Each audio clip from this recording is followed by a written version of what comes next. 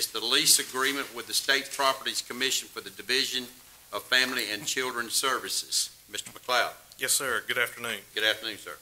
This is a proposed lease agreement with the State Properties Commission for the DFACS office at the HR building for 26,500 rentable square feet.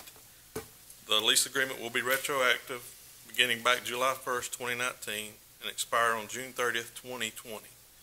The monthly rate will be $33,942.08 with an annual rate of $407,304.96.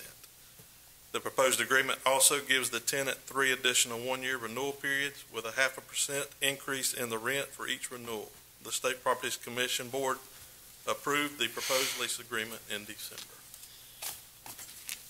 Any questions for Mr. McLeod?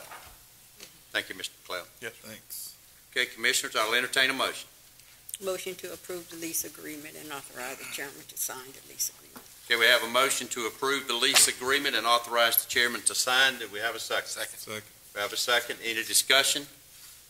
Hearing none, all in favor signify by aye. Aye. Any opposed, like sign. Hearing none, the motion carries.